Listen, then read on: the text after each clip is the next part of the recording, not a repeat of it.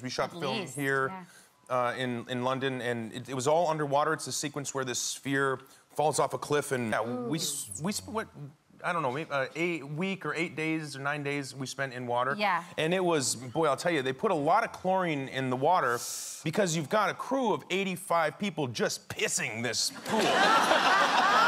No one ever got it. No.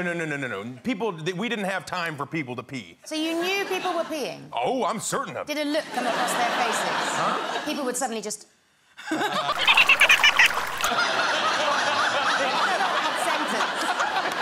That was good pee face. That's a good pee face. I'm not doing that again. You're not supposed to pee in the pool, but no one got out. And I know because I had to be underwater. Chris, did you pee?